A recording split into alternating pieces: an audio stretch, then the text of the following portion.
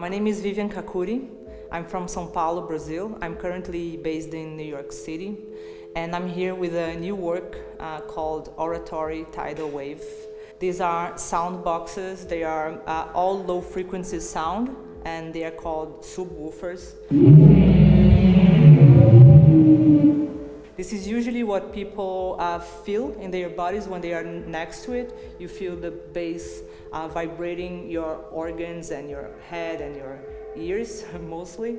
So this is a part of a larger series of altars to the bass, because I consider the bass a kind of entity inside the music, because it connects many people together.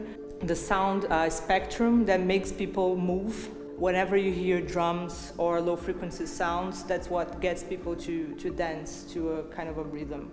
I'm working with a very old score, one of the first musical notations that was ever made by Ambrogio. He's an Italian composer, and he was later sanctified. So this score is actually a choir score, and at that time dancing was strictly prohibited. So Christian music was mostly about the voice and the instruments and the architecture.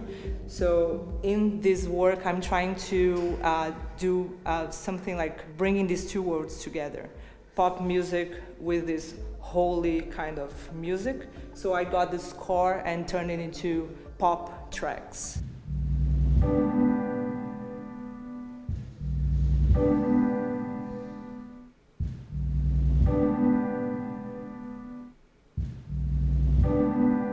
When you see these candles, they pulsate to the bass, to the low frequencies, and that works as a metaphor to what happens inside of us, because our body is 90% liquids, and these liquids, they react to sound just like fire.